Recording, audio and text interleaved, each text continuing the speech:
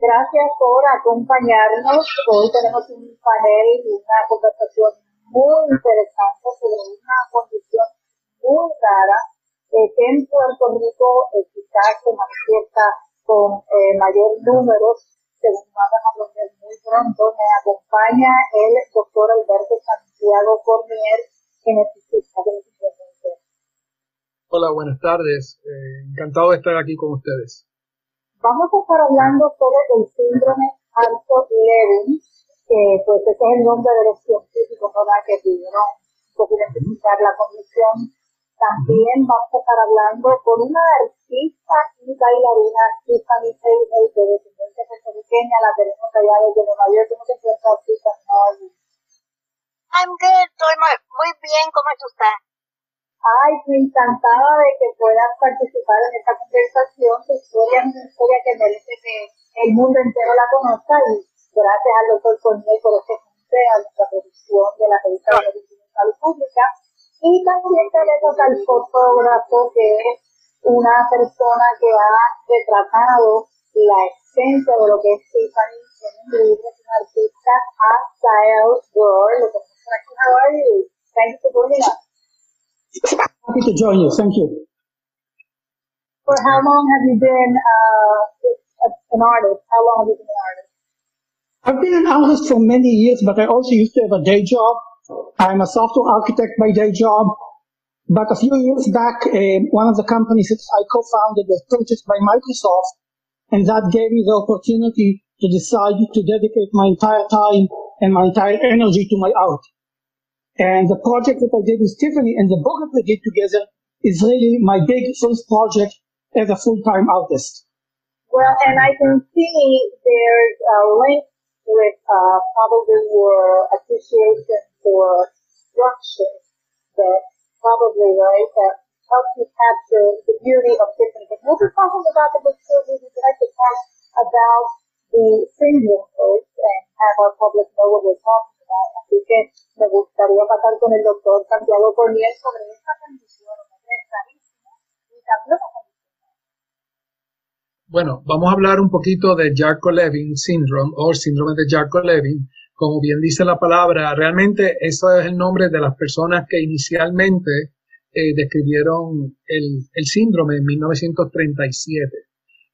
Fue la primera vez que se describe, y de hecho se describe en dos pacientes de herencia puertorriqueña, porque Jarcho estudió un año en la Escuela de Medicina Tropical de la Escuela de Medicina de la Universidad de Puerto Rico. Así que yo estoy seguro que él probablemente estuvo en contacto con esos pacientes durante el año que estuvo en Puerto Rico, en los años 30. Jarcho Levin es una condición genética autosómica recesiva.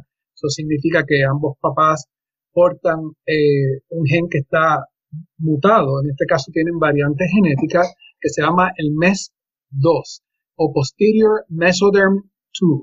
Es un gen que es parte de un grupo de genes que son los responsables de formar la vértebra, y en este caso MES2 da las instrucciones para que las costillas se puedan pegar apropiadamente a las vértebras que les toca. Cuando esa información no sucede, pues las costillas no saben qué hacer literalmente. Imagínate una carretera donde se dañan todas las luces de tráfico, pues obviamente hay un caos. Pues eso es lo que pasa en esta espina dorsal de pacientes con Jarcho Levin, que hay un caos de defectos de segmentación, y los pacientes tienen numerosas anomalías en sus vértebras, y sus costillas, como una forma de proteger esos pulmones, se fusionan, se pegan unas a otras, y da ese pecho, que es lo que llamamos, realmente el nombre médico es displasia espondilotorácica, quiere decir que es un pecho corto y agrandado hacia el frente.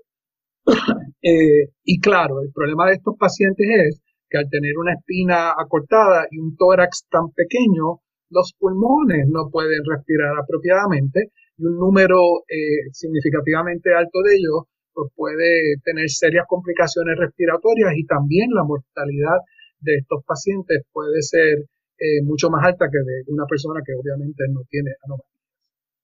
Pero no indiqué al principio, doctor, que usted junto a un grupo también médico científico ayudaron a codificar estos géneros. Y pues esto ha ayudado también, ¿verdad?, a los protocolos para el manejo de estos pacientes. Exacto. En el 2003 identificamos el gen responsable de la condición, que es el MES2, y se hizo con la información de ADN de pacientes puertorriqueños y estaba publicado en el American Journal of Human Genetics, el paper, y hemos publicado varias publicaciones, ¿verdad?, tanto de los aspectos genéticos como de los aspectos clínicos de los pacientes con Jarcho Levin, porque básicamente yo he dedicado mi carrera científica a estudiar la condición, a estudiar la historia natural de la condición y obviamente a seguir acumulando conocimiento en cuanto a la mutación genética y cómo eso se manifiesta en síntomas o en un fenotipo, que es como los geneticistas le llamamos a eso. Como tú dijiste, hay que señalar también, doctor, que también en Puerto Rico se da la mayor concentración en la región. Sí, Puerto Rico tiene a nivel mundial. Sí, tiene la prevalencia más alta en el mundo reportada. De hecho, la última vez que yo cotejé la literatura médica, de todos los casos reportados en la historia, más del 60% son puertorriqueños. Y hemos reportado grupos de más de 20 y pico de casos. Obviamente, a través de la historia de los años, pues hemos tenido contacto con muchos pacientes. Como dije, Puerto Rico tiene una incidencia bien alta, la más reportada en el mundo. Y por lo tanto, todos los años nacen de 1 a 3 niños con esa condición en nuestra población, por lo menos los puertorriqueños en Puerto Rico. Probablemente las poblaciones puertorriqueñas en otro lado, como en Nueva York, que tenemos una población puertorriqueña alta, pues no tenemos conocimiento de las datas de allá, ¿verdad? Sin embargo, donde quiera que haya muchos puertorriqueños, va a haber una incidencia más alta de esta condición porque nosotros somos portadores en una frecuencia mucho más alta que el resto de las etnias. ¿Y esto que realmente no sabemos a qué se debe? Sí, sabemos a qué se debe. Viene de los españoles. El haplotipo, cuando estábamos hace muchos años estudiando esto, el haplotipo de las mutaciones del gen MES2 son idénticas a las de los pacientes de Islas Canarias. De hecho, tenemos un paciente que su mamá es puertorriqueña y su papá es de Islas Canarias y tienen exactamente la misma secuencia en el gen de MES2 con las mismas mutaciones. Así es que eso se debe a que nos viene vía Islas Canarias a Puerto Rico y sucede por aislamiento geográfico o lo que se conoce como founder effect, o un efecto fundador. Son genes que caen en una región donde es pequeña, poca población, empiezan a casarse dentro de esa misma población y obviamente aumentan las frecuencias de esas mutaciones. Pues, como yo le digo a la gente, imagínate tú vivir en la montaña en Puerto Rico en 1700 o en 1800. ¿Con quién tú te casabas? Pues con tus vecinos, con la gente del barrio, porque no había carreteras, no había carros, probablemente el caballo era también de mucho poder adquisitivo, así que el que era pobre no tenía acceso ni tan siquiera a un caballo. Así que ese aislamiento geográfico produce un efecto de aumento de mutaciones por consanguinidad, y aunque no se reconozcan como primos o primos lejanos, sino sencillamente por comunidades pequeñas que empiezan a casarse unos entre otros. Y eso lo vemos no solamente con Jarcho Levin, sino con varias enfermedades. Puerto Rico es famoso en el mundo porque tenemos la incidencia más alta de varias enfermedades genéticas. Jarcho Levin o spondylothoracic dysplasia o displasia espondilotorácica en español es solo una de ellas. Entonces, como usted mencionó, donde quiera que hay población puertorriqueña, podría haber incidencia más alta. Por eso estamos en conversación con Tiffany Geigel, que es de puertorriqueña, nacida en Nueva York, con información de la red de Manatí. Ahora, ¿cómo te encuentras? I'm good. Yes, I'm good, mommy. I'm sorry, it's really hard to hear you. Okay, I'm gonna try to ask you in English, so this will probably be easier. We know you're a ballerina and an actress, but how was it growing up? How hard was it as a kid? Did you have respiratory problems? Can you tell the public what it's like to live with the Jarcho Levin syndrome? Well, I know. Well, I was born in the mid-'80s, and I know at the time, there wasn't any. My parents had no idea I was going to come out with Jarcho Levin syndrome or spondylothoracic dysplasia. They had no idea. And the day I was born was a surprise. Qué sorpresa, ¿no? And they didn't know. Nobody knew anything. The doctors couldn't really give them a good, like, what's going to happen to your child. All they told my parents was they really didn't know what it was going to happen, but it was very scary. They said I was not going to make it. I was going to die the first night. I was going to grow backwards into a ball. I was going to not be able to do anything. I was going to be completely a vegetable. Like, my parents, I'm sorry. Unfortunately, Tiffany, that is still 20 years later the case. We still have most of these patients are born without being prenatally diagnosed, which is unacceptable because most pregnant women have 2 or 3 prenatal ultrasounds during their pregnancy. And why this is not being diagnosed, I really don't want to say the word, but it's totally not accepted. Not only that, I'm sure that the physicians, when you were born, told your parents that you were going to die next day, and then next month, she's not going to live 6 months, maybe not a year, and then when you get to a year, she's not going to make it through the year 5, etc., etc., etc. And it's very, very shameful that 20-something years later, with all the medical literature that is available, it's still the same. It's the same. It's saying that physicians, not only in Puerto Rico, anywhere in the world, particularly in the United States, that is supposed to have such a sophisticated medicine in some areas, they still don't know what this is. They still don't know how to manage it. And unfortunately, that will add up to the morbidity and mortality of these patients. Right. And I realized that there's multiple different Jarcho Levins. Not everybody has the same.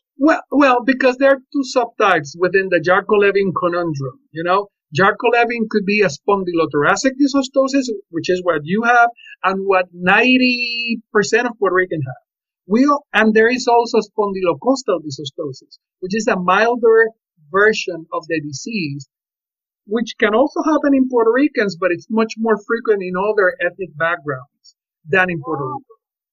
So those are the 2 subtypes. And the spondylothoracic are the ones who have the most severe thoracic restrictions. So for many more respiratory complications versus the spondylocostal, who tends to have not such a significant respiratory complications early in their life, but later they will develop some other skeletal abnormalities such as severe scoliosis, which is the spine will curve severely, and they will require surgical interventions, etc., etc.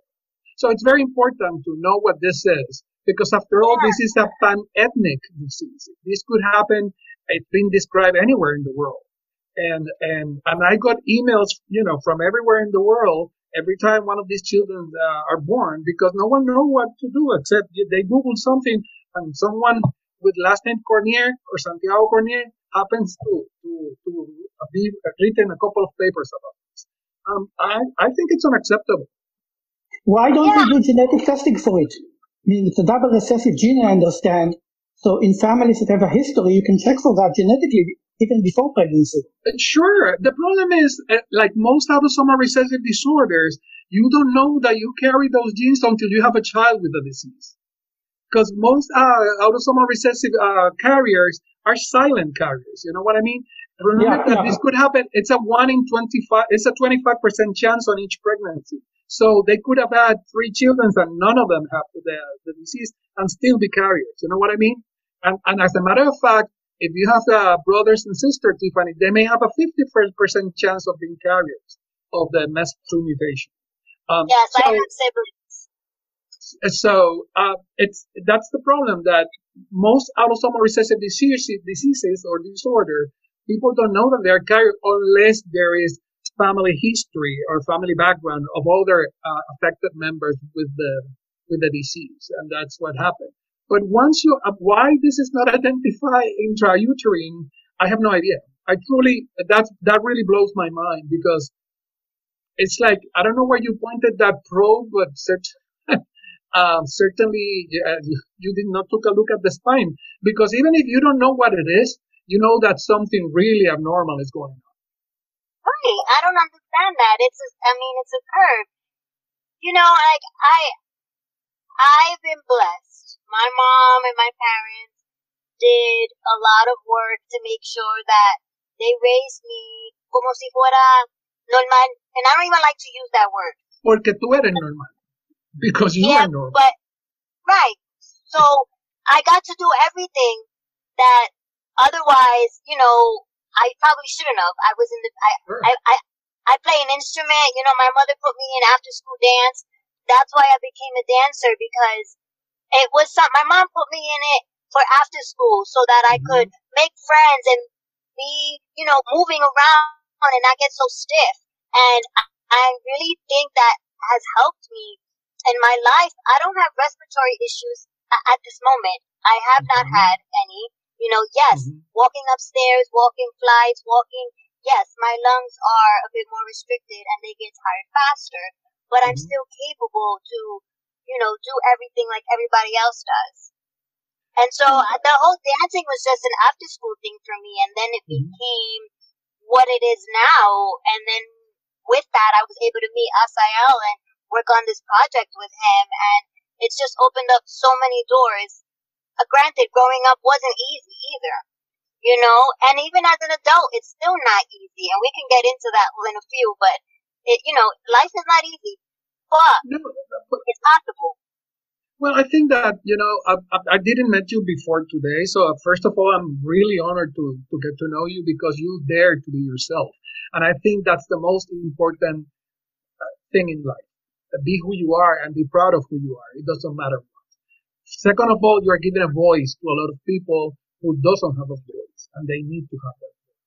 And to the artist Asael Dror, when I first saw your pictures, my eyes were full of tears.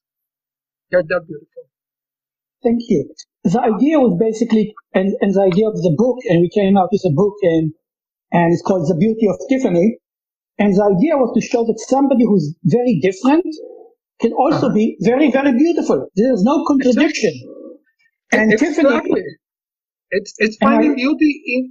Beauty is not a stereotype. Unfortunately, we live in a society that beauty is very stereotyped, and beauty can be in anything, in the most simple things. And she's a very beautiful young lady, but also she dares to be who you are, who she is.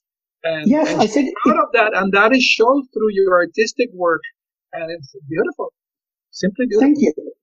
Thank you. So masterful. It was really masterful. Thank you. So the idea of the project was basically, again, that to show beyond even this specific disease and beyond even disability, to show that somebody can be very different and still very, very good. And Tiffany was, in one respect, great for that, because she's unique, she's beautiful, and she's comfortable with who she is. Because, you know, when I shoot the book doesn't cover anything. I've done no post-processing. I don't erase anything, you know. I don't try to make her perfect. This is who she is.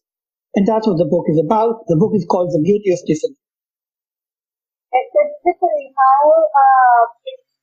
how did you, when you got the proposal, how did you feel about it? And then what happened during the photo session, and obviously what's been happening in your life after? La primera vez que Asael vino y me preguntó para el proyecto del libro, right? La primera vez I was like, no. Yo no sé, yo sin ropa, ahí, like, just letting myself out there so everybody can see.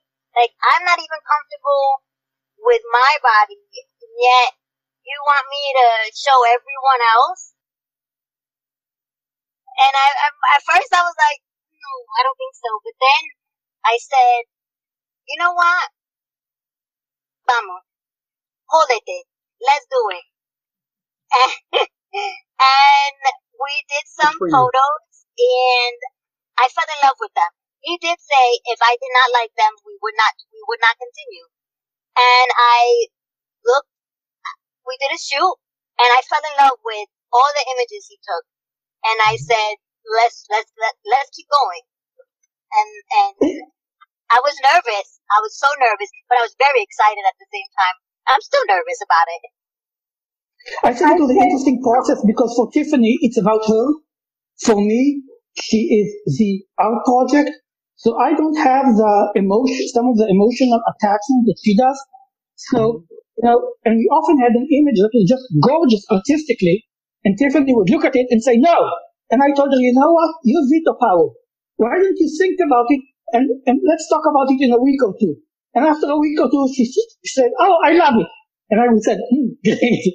And that happened again and again and again, But I would just look at the image and I think it's gorgeous. And she looks at it and says, oh my God, I'm not symmetrical or something like that. Well, and because she's confronting her own demons and what society have tell her for so many years, and that's I'm a geneticist, so I'm used to this, not only for Jarcho Levin syndrome, but I have many children with different types of syndromes that I find them beautiful in their own as human beings and as a person, and they all have different clinical manifestations or they are labeled as different. I think that in my world, they are my normal, because that's what I dedicated my life to. So for me, all my patients are normal. The abnormal one are the one outside making a judgment. Yeah, and I think that one of the things that making this a terrible world also. I think that one thing that happened, especially, in the last decade and more so in social media, is the standardization. This is beauty. That's the definition of beauty. You have to have blonde hair, blue eyes, this tall, and it's too bad because we're losing a lot of beauty that has been beauty for all of humanity. And This is one of the things that I'm trying to change, or at least make a dent in that. Mm-hmm. What was growing up like? Did you have others, were you sick a lot of times? Did you just, what was the relationship with your siblings, your brothers? I was not sick a lot. I think I got sick once when I was a child. I was maybe 2 years old, and I was in the hospital, but that was for pneumonia. I never had any surgery. My mother did not want to do any of that because the doctor said it was a 50-50, 50 of life and 50 of death. And then they told her that they could straighten my back, but they can't do my neck, so I'll be looking up in the sky the whole time. It's very, very scary, and my parents were like, no, déjala así, we're gonna just raise her regular, and that's it. I didn't notice anything was different until I was maybe a teenager, when, you're in junior high and you start to have little crushes, or you want to be a little girly with your nail polish and you want to look cute. And I didn't look like none of that. I wasn't a popular girl. That's when I knew I was different. I didn't notice as a child that much. I didn't pay attention to it. But as a teenager, it definitely opened my eyes. And it wasn't easy, and it's still not easy. But at the end of the day, it's my life and it's the cards I've been dealt. And I have to live it the best that I can. I mean, I love my siblings. I have 4 brothers and 1 sister. And I'm the only one in the family that has JLS. But we're all very close. And I adore every one of them. I am the oldest. And I'm the only one that lives in New York City. All my siblings either live in Puerto Rico or Florida. So I'm the only one that's in the big city, which is exciting for them. And to do things that I didn't know I could do. I'm driving a car. I own a vehicle. I drive. I never thought I could do that, ever. I'm not tall enough. I'm not even 4 feet tall. I can't do anything. I can't turn my neck. I can't, so there's a lot of things I didn't think that I could do when I got older, and I'm able to do them. I have a license. I drive to Florida, sola. I do everything I can by myself, the best that I can. And I had a good childhood. And I have great parents and I have great siblings. And they never treated me any different or anything. If anything, they were always like, let's go climb a tree, or let's go do this, or let's go do that. Pero mi papá, if he could, he would have me in a little bubble in his pocket, because he doesn't want me to get hurt. Even still, as an adult, when I go visit him, I'm 35, and he goes, you can't do that. Tú no puedes hacer eso, Tiffany. I'm like, oh, sí. And all the time, still. But it is what it is. Like, my parents are great. My siblings are great. Growing up in school, it was hard. They didn't allow me to do things. I couldn't go on a trip. I couldn't join the school band. I couldn't play gym. I couldn't do a lot of things because they were scared that I was going to get hurt or break. And my mother fought to allow me to partake and participate in those things as a child should in school. So there was a lot of fighting from my mom, to allow me to have my rights and experience things that a normal child should.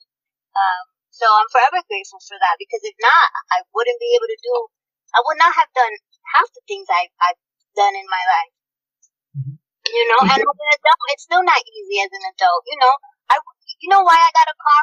I got a car because I got tired of taking the train and the bus or walking the streets of New York City and people videotaping me just because, or taking my picture on the train or the bus or walking by just because, so they could send it to their friends and make fun. I have memes. There's memes of me online that make fun of me. That's what I have to deal with. In 2020, at 35, and probably to the day I die, I'm still going to have to deal with that, because that's just the way people are. And it's not easy. Don't get me wrong. People think I'm like, whatever about it, it's okay. Oh no, I fight my own battles internally. I'm keep quiet myself, because what am I supposed to do? Like stay in a corner and stay in my house and never go out because of people?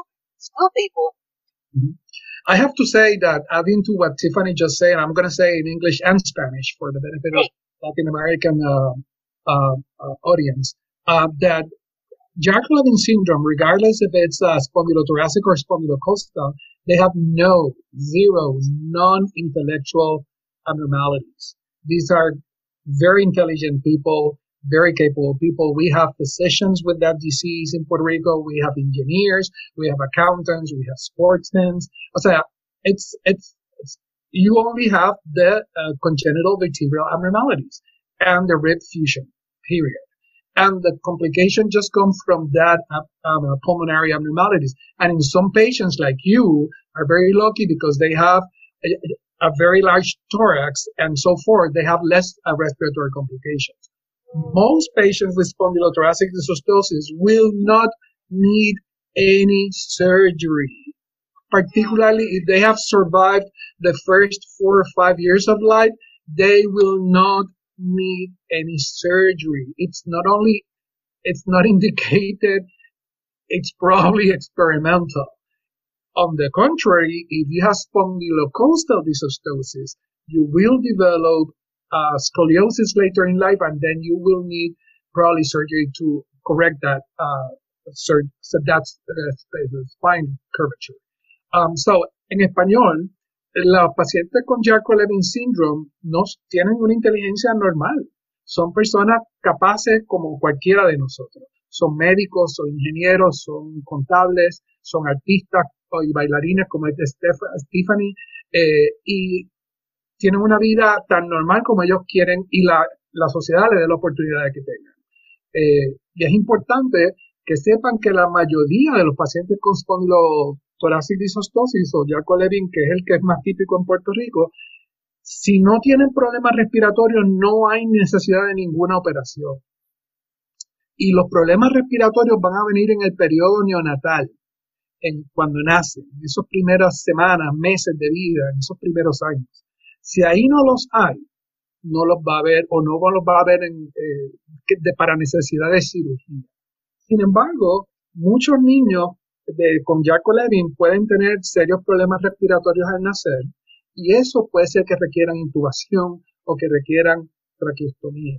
Quiero decir que en Puerto Rico este lunes 24 de agosto se hizo por primera vez la primera esternotomía para poner una traqueotomía a un paciente con Jarcho Levin. Eso sí hizo historia, porque es una oportunidad de vida para ese paciente que antes no tenía. Eso pasó y se va a hacer una conferencia de prensa que no quiero dar muchos detalles porque inclusive, aunque yo soy parte de eso, no me pertenece a mí, ¿verdad? Ni soy el cirujano, pero se hizo en el Bayamón Children's Hospital y pronto va a salir a la luz pública. Y el niño está estable. Me gustaría escuchar de Asael. Asael, what do you post from the publication of the book? The publication of the book, and that's, by the way, the book. And it is on Amazon, and you can also find it through the website, thebeautyoftiffany.com. And the idea, again, was basically when I say change, it may be too ambitious, to put a dent in people's perception about beauty. To what we talked about before, what I call the brainwashing of society of what beauty needs to be, to try to change that a little bit. That's the main thing. The other issue is, if you look from an artistic point of view and from a photographic point of view, at books that have been done about people with disability, and somebody like Diane Arbash comes to mind, they always tend to either show pity to the people who are different or to show them as freaks.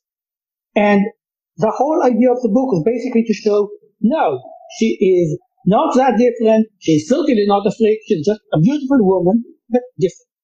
And that's what the book is trying to achieve. But I don't know if we can get back to Tiffany. She's probably home by now. Are you home by now? You have your mute on. No, I'm home. I just don't want to go in the elevator and lose you guys. Oh, okay. So what do you expect from the book? Hope that it does help and make that dent and change in society, in people's perception and view of different, and not be so stop being so afraid and uncomfortable around something that looks so different. There's no need to be so uncomfortable and so scared. And a lot of times, you know, when you walk around and people jump or they get scared because you just walk by them and startle them, that doesn't feel good.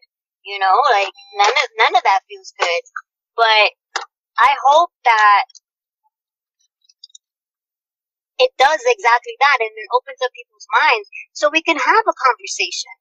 You know, the point is to have the conversation and educate so that people are aware and they can know more about it, because that's also the issue. Not being educated about it and not discussing it is why we live the way we live. And also keeping us so closed in. If people open their minds to see that we're just like everyone else, especially mentally, then there's no reason just to, you know, treat us different. Just because I look different doesn't mean anything. You look different than you know, Pedro and Maria. Everybody looks different. Nobody looks the same. And people forget that. And even in the body, everything is different in the body, even our own body. You know, one side is longer than the other. And that's just the way it is for life. So I'm hoping that people could see that, oh, it doesn't look how I'm used to seeing it, but it's actually really pretty, or it's actually not bad, but just to start to get them to think. Your story is very inspiring, and I'm sure, I don't know if you've already been on national television or massive media. You have? Yeah.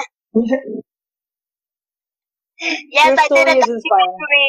I have a documentary on TLC called 2 in a Million, where I meet another woman who has Jarcho Levin as well, and she has a son, and we get to meet. I have to correct that the title is incorrect. The frequency of Jarcho Levin in Puerto Rico is not 2 in a million. So I agree with you. I didn't want that title. It's approximately 1 in 15,000, 12,000 to 15,000. So. No, trust me. I was like, I don't like that title, but the titles they came up with were worse. I know. So that's the one I took. But, you know, yeah, I've done a couple of TV things, and, things like that, just discussing what we are discussing right now. But I really want to keep making a change. I really want to, push forward and advocate for that change and that vision difference. I like, and you just say something that it's really important. The picture, besides being a beautiful, beautiful work of art, and I'm an art lover, particularly. You can see behind me, those are paintings from the 50s of Puerto Rican artists. So I've been collecting Latin American art for over 30 or 40 years.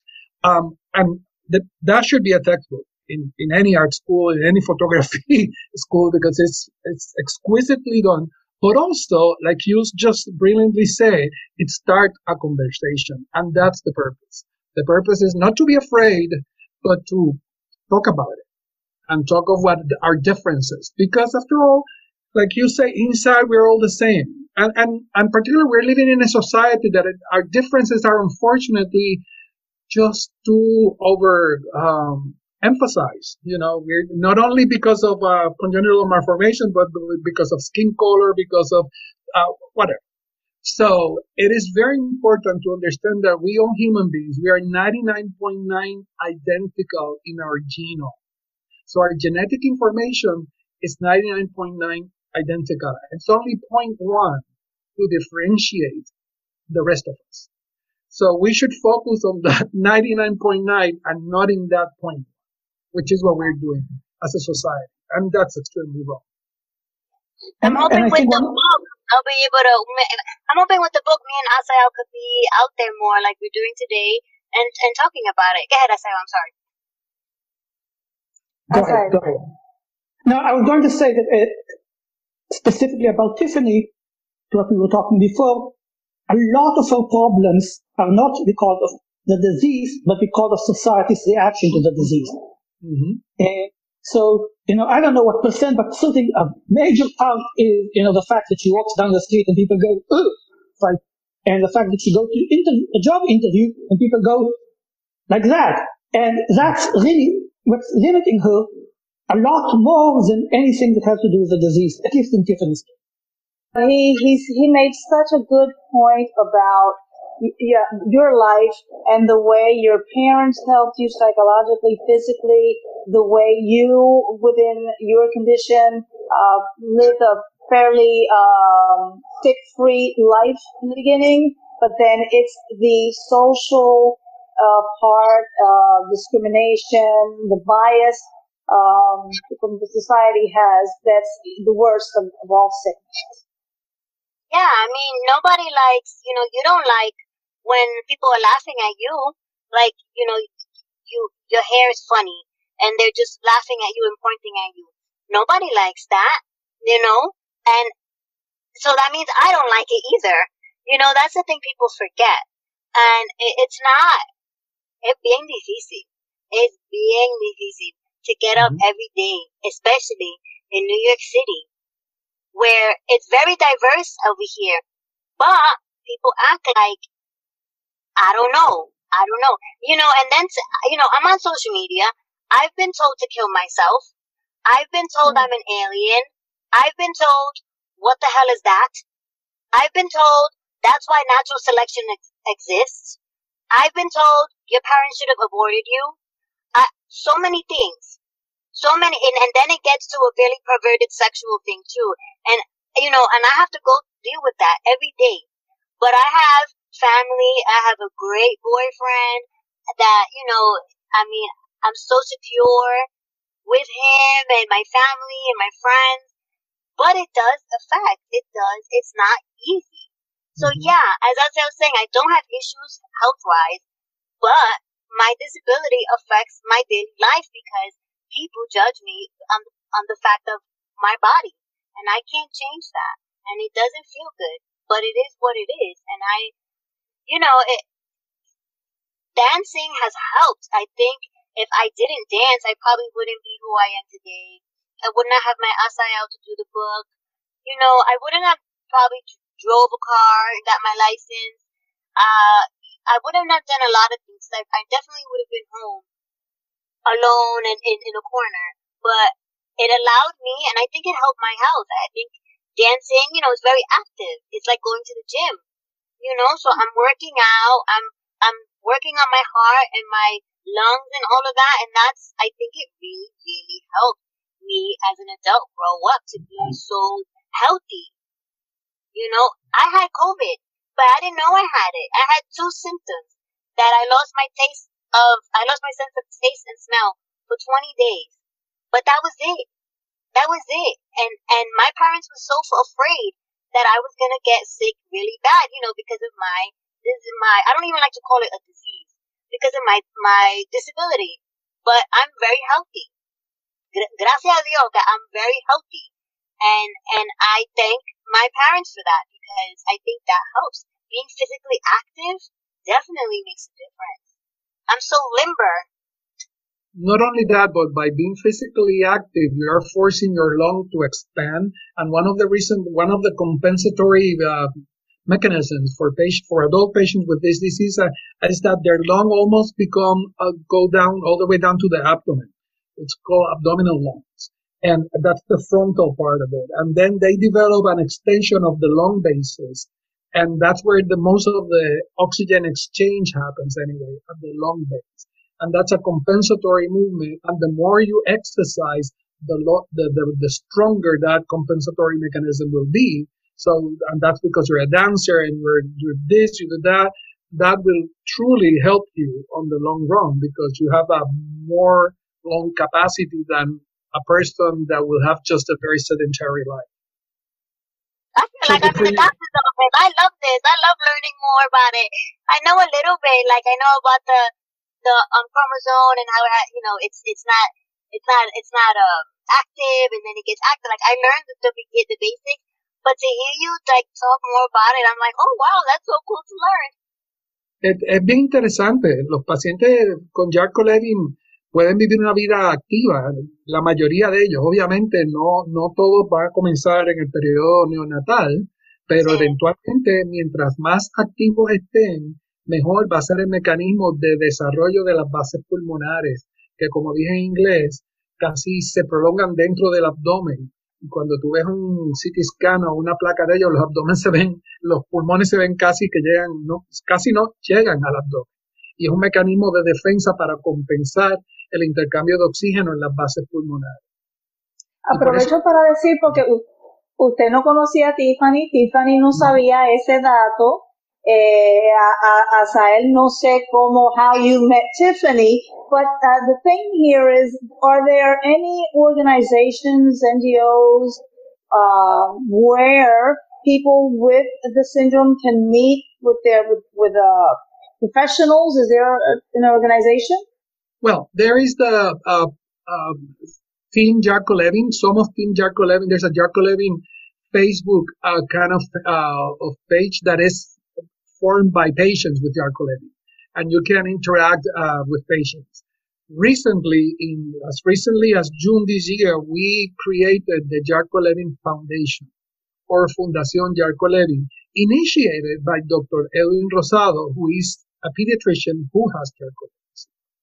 And he gathered all of what we are considered the experts of Jarcho Levin in the island, and which includes Dr. Ramirez Chuch, Dr. Simon Carlo, Dr. Norma Ciniegas, Dr. Victor Ortiz, Dr. Toledo, and myself.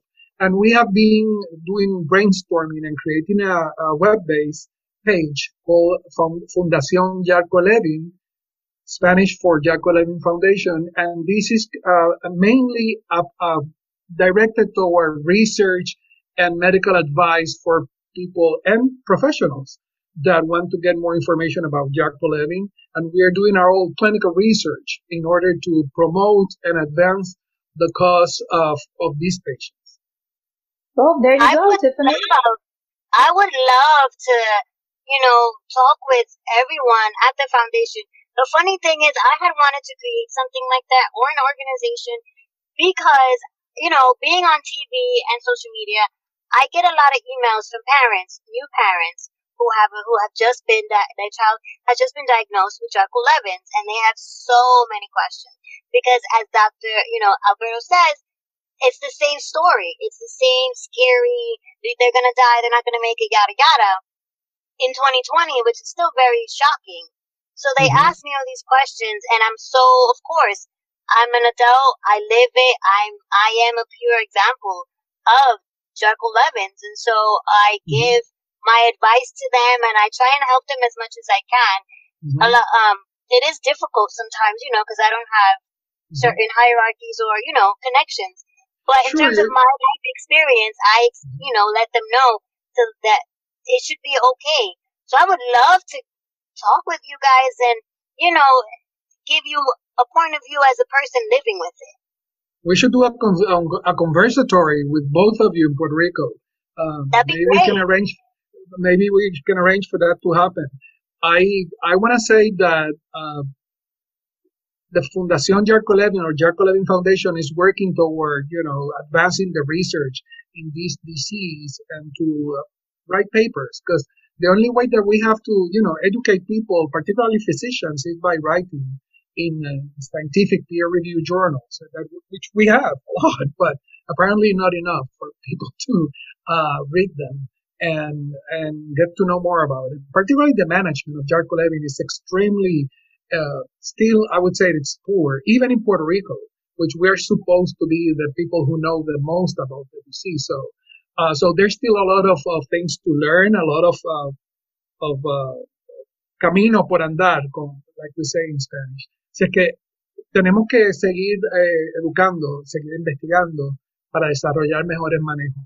There is no doubt. I don't want to give the impression to parents who are just diagnosed with a baby who come with Jarcho Levin or Jarcho Levin newborn. There's no doubt that they can be serious complications. There's no doubt that the morbidity and mortality of the disease is much higher than a baby without any abnormality. But there's also no doubt that if it's well managed, we can decrease that mortality significantly. And once they pass this neonatal period, they can become, healthy and productive children and adults. And Tiffany is a perfect example of that. I think there's clearly a lot of information lacking, not only for people who have the disease, but in the medical community. And this is actually one of the main reasons that Tiffany and I are here today is because of that, because we think it's important to get that information out. And even I know that Tiffany was told things by doctors that I know are wrong. And my understanding of genetics is very, very limited, but it's like, hey, you don't. And so I think it's very, very important on both things, both on the population and on the physicians. So at least when they Google it, they get a basic understanding of what's going on genetically. To give you an idea, I'm going to say it in English and Spanish. When we first published the first paper in the American Journal of Medical Genetics, presenting a cohort of 22 patients with Jarcho Levin syndrome, the editorial board wrote me back, saying that this was not possible because this was a lethal disease. And I have to say, well, you know what? I have 20 of them in front of me. I can show you their x-rays and their CT scans and their live and documented and send their pulmonary function test, et cetera, et cetera. So it's been there. It was thought to be a lethal disease, and now it's thought to be a very high mortality rate. It does have a higher mortality than most children, but that doesn't mean that it cannot be managed properly. En español, hace muchos años, cuando el primer grupo describimos la condición de Jarcho Levin en la revista de Genética Médica Americana, nos contestaron para atrás después que sometimos el artículo que cómo era posible que nosotros presentáramos un caso de 20 o 22 pacientes cuando esto era una condición letal. O sea que hasta ese entonces el mundo médico pensaba que era una condición letal, invariablemente letal. Cuando yo estaba presentando 20 pacientes entre adultos, adolescentes, niños con la condición. Así que obviamente hemos aprendido mucho, pero todavía tenemos mucho más que aprender sobre el manejo apropiado, la patofisiología de la enfermedad y más que nada cómo darle mejor calidad de vida. Y lo que dice Tiffany, aprender a apreciar la gente por lo que son y a no hacer juicios. Porque a veces una palabra puede herir más intensamente que 40 inyecciones y que 10 cirugías. Una sola palabra.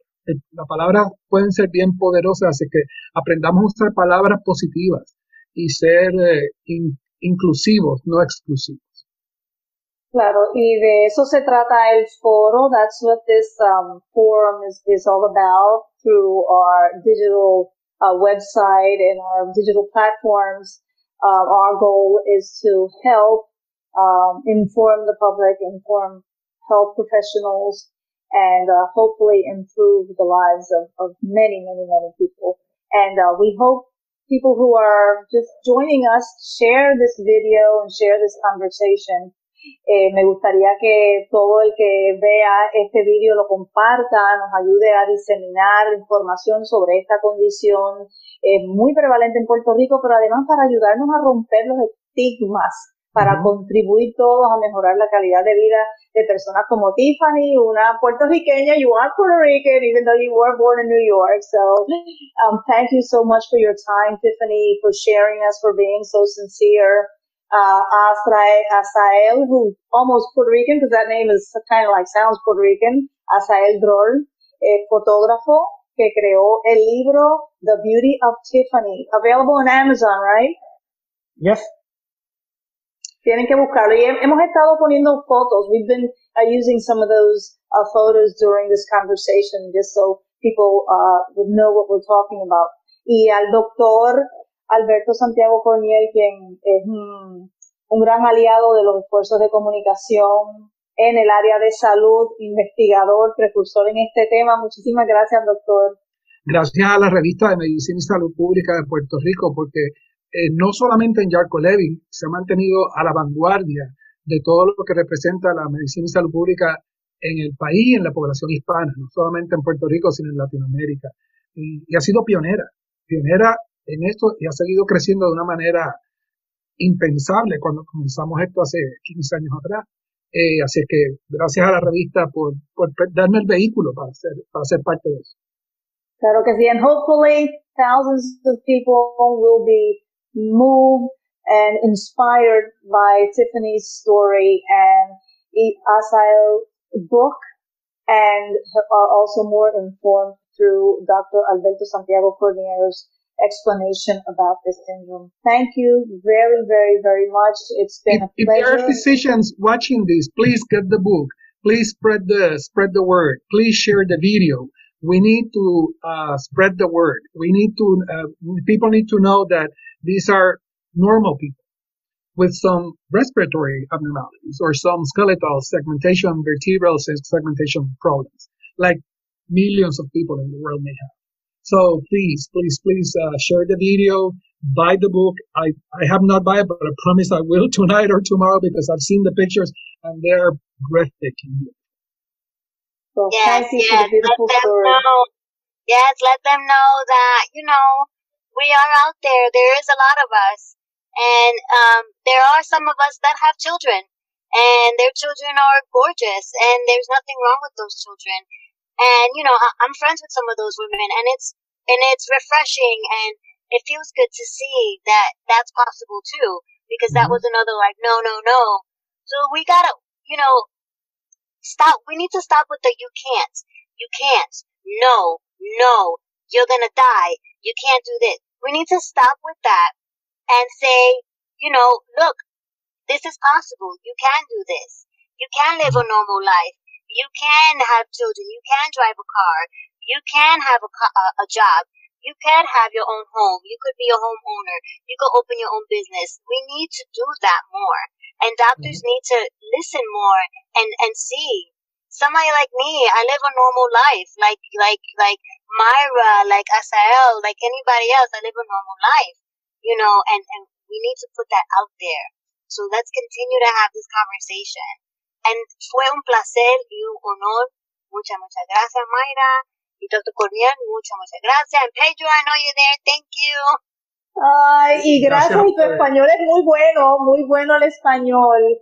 Así que your parents did a good job there too. Thank you. This was great. Asael, thank you for joining. I'm glad we could do this finally.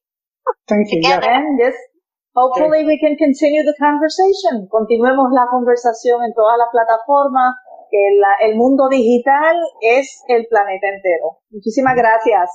Gracias. Gracias. Thank you. Chao.